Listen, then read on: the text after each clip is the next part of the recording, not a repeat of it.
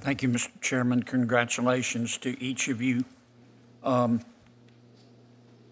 Ms. Hill, what is collateral estoppel? Collateral estoppel. I think collateral estoppel, well, Senator, I will say that my 20 years of practice has primarily been dealing with issues relating to criminal law or relating to other areas of the law. Yes, and if you don't know, just tell me. I certainly do know collateral estoppel. I'm finding that the bright lights of the moment are making it hard for me to recall it. Okay, so you don't recall it. Okay. What is the amount in controversy requirement?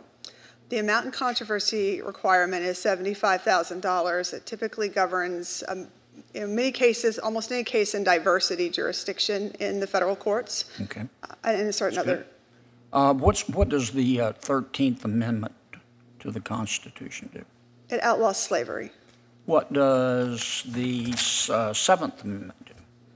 It ensures that all civil jury trials, that all civil cases in the United States are done by jury trial. That you have a right to a jury trial in a civil case. Okay. What is the difference between a stay order and an injunction? A stay order would prohibit, an injunction would restrain the parties from taking action. A stay order, I'm not sure that I actually can give you the. Okay. That. Tell me about, you'll see a lot of this in federal court. Tell me about the multi-district litigation statute.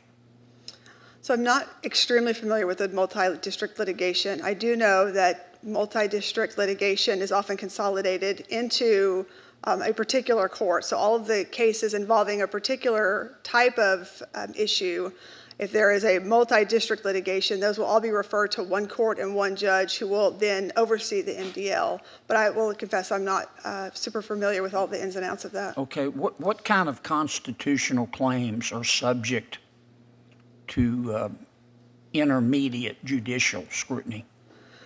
Cases involving certain types of classes, such as gender or illegitimacy, are subject to intermediate scrutiny. Some types of speech, like commercial speech, would be subject to intermediate scrutiny. Okay. Tell me what a 12B6 motion is. It's a motion to dismiss a claim, a motion to dismiss an issue for failure to state a claim. Okay. And what's the standard for granting a summary judgment in federal court? It says that there are no issues of material fact and that the issue can therefore be decided as a matter of law. Okay.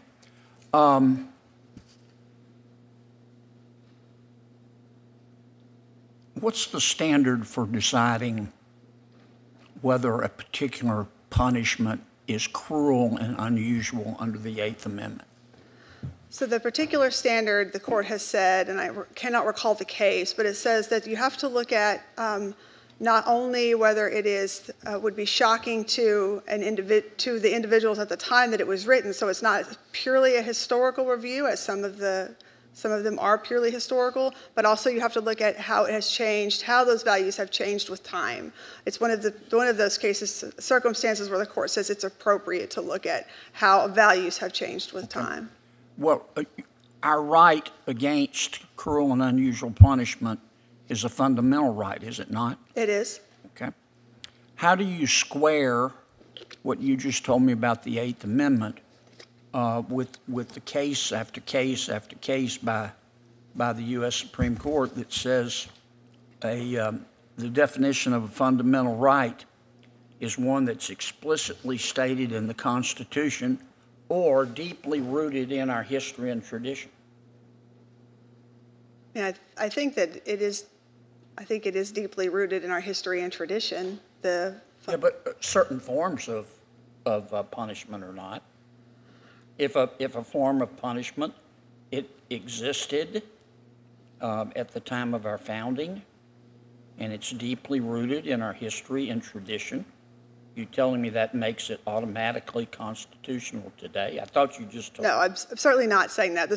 I'm not. What I say about it is really quite irrelevant, but the Supreme Court has said we look at it with with a view to the changing values Yeah, on but these why issues. the difference? I thought Well, they're both fundamental rights. Why the difference? I think that's a question that the Supreme Court's going to have to answer, whether or not they I have. think it has. I'm just asking if you know. I think I've answered the question to the best of my ability, Senator. Okay. Thank you all. Senator Hawley, going to return? No. I think that all the senators have appeared who are going to question today. Ms. Hill, I congratulate you on surviving the John Kennedy 6-minute bar exam. My contracts teacher is going to be appalled, and I'm going to have to live with that, Senator, but thank you, Chair. Thank you. If you promise to spare Ms. Hill, I'll... Did the White House give any of you any written materials to use to prepare? They gave... Or digital materials?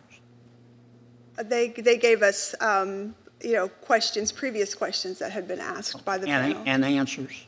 I think we had to go find the answers ourselves. I think we had to go watch the various committee May I meetings. have a copy of that? I don't have one, but I'm sure that it is literally just a list of questions. I don't have a copy. I don't have any copy. Would you send me a copy? I'm easy to find. Would you send me a copy, Ms. Hill? I will. Okay. Would you each send me a copy? Yes, So I Senator. can compare and make sure they're all the same. Okay. Thank you.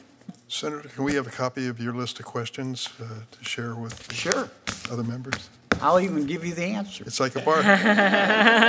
It's like a bar review course. Yes. Senator Lee? Thank you, Mr. Chairman. Thanks to all of you for being